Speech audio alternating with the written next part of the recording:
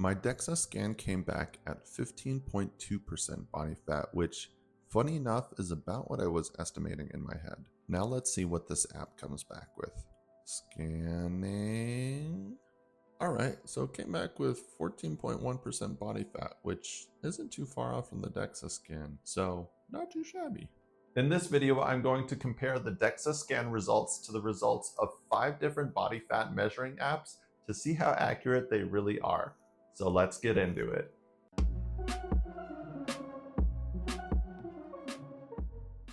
I got my body fat tested by one of my friends who used to work at 24 Hour Fitness, but that was years ago, and I've been curious what my body fat percentage is now, especially that I'm quite a bit older. At first I started researching smart scales that can supposedly measure body fat, but through my research I discovered a lot of those scales aren't very accurate and underestimate fat mass significantly. However, during my research, I did find out that there's a handful of apps that you can download that supposedly can measure your body fat just by taking a few photos of your body. In order to test how accurate those apps really are, I decided to go get a Dexa scan test done first so that I could use those results as a comparison. If you haven't heard of a Dexa scan before, it's regarded as the most accurate body fat test that you can get done. I got my Dexa scan done at a place called Body Fat USA, and the cost of the test was $80, which I didn't think was too bad. For the scan itself, you essentially lie down on a flat scanning bed and an overhead scanner goes across your whole body within a few minutes, so it's really easy. I also got the results emailed to me within minutes after the test was done, which was nice. The report I got is pretty detailed, and I won't go through every page of it, but some of the things it shows you is obviously your body fat, but also your bone density, resting metabolic rate, and relative skeletal muscle index. It also gives you a few body composition images that actually show where on your body you have fat, as well as an X-ray image of your bone density, which is pretty cool. The 5 different apps I'm going to be testing out are Zing, MeThreeSixty, Spren, Bodymapp, and Body Fat. I decided to do 3 scans with each app so that I could get an average for the body fat measurements. To save time and not bore you guys, I've already set up accounts for all these apps, so I can just jump straight to the scan now. The first thing I noticed with Zing is that it's $18.99 a month. Just for this test, I went ahead and paid for a month. Zing is actually more of an AI personal trainer that can create personalized workout plans, tracks your workouts and progress, has fitness challenges you can take part in, and of course an AI body scan to measure your body composition, which is what I will be testing out.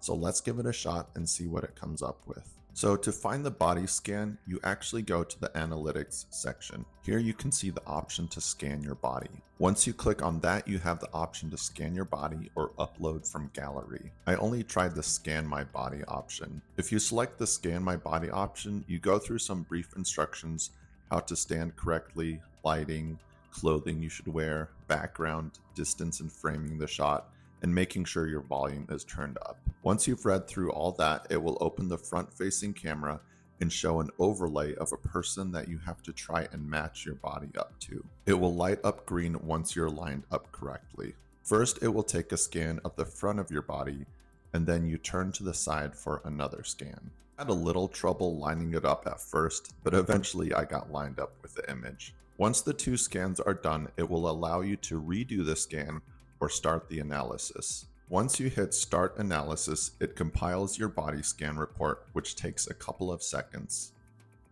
As soon as that's done, you'll get your report. The first thing it shows you is your body composition in the form of a donut chart, and my first scan showed that I had 5% essential body fat, 11.8% beneficial body fat, and 83.2% lean mass. So the total body fat came out to be 16.8%. The second scan came out to be 17% body fat, and the last scan came out to be the same as the first at 16.8%. So the average for all 3 came out to be 16.86%, so not too far off from the Dexa scan, but also not super accurate. Alright, let's try this next app, which is called MeThreeSixty. Unlike Zing, this is strictly for measuring your body composition. The UI is definitely nothing special, but it has good reviews, so let's see how it does. So once you open the app, you just get a blank screen with a button that says Start Scan. When you click the Start Scan button, it walks you through a guide similar to Zing, where it shows you how to pose correctly, how much space you need, and where you place your phone when doing the scan. Once you complete the guide, it will use your front-facing camera and display an overlay of a person just like Zing does. You then have to align yourself within that overlay. It took some trial and error before I got aligned correctly. Once you're aligned, it will overlay a line structure over your body that turns green once you've placed your body in the correct position. It will then take one photo from the front, and then it will have you turn to the side and take another photo. After the scan is complete, it will process the results, which takes about 4 to 5 minutes.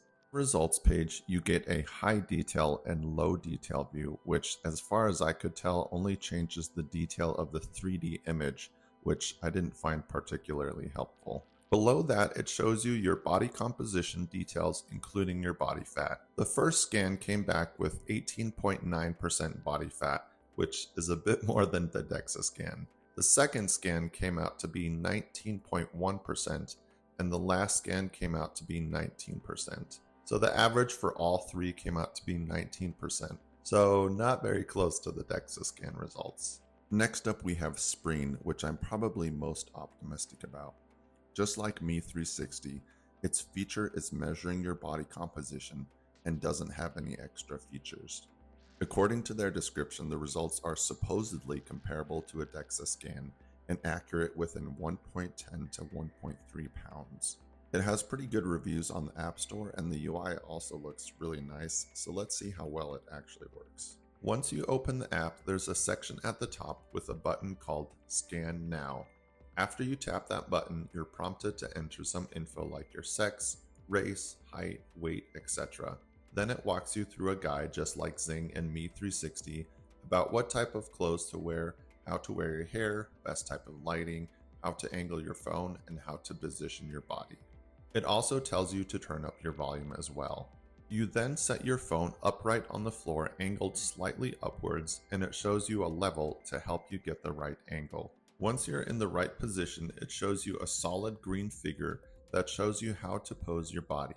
It then shows a 2D skeletal overlay over your body to make sure you're in the right position, and then takes a photo of the front of your body. After that, you turn to the side and it takes another photo. Once the scans are done, it asks you a few questions to make sure you took the photos correctly. If you aren't happy with the results, you have the ability to retake the photos. Assuming you're happy with the scans, you scroll down and tap the Start Analysis button. It takes about a minute or two to process the scans, and then it pulls up the body composition results. Right at the top, it shows you your body fat percentage, and my first scan came back at 14.1%, which isn't too far off from the Dexa Scan results. If you scroll down, it will show you some more details about your results, like your lean and fat mass, and your body composition indices and metabolic rate. The second scan I took came back at 14.4%, and the last scan result was 10.8%.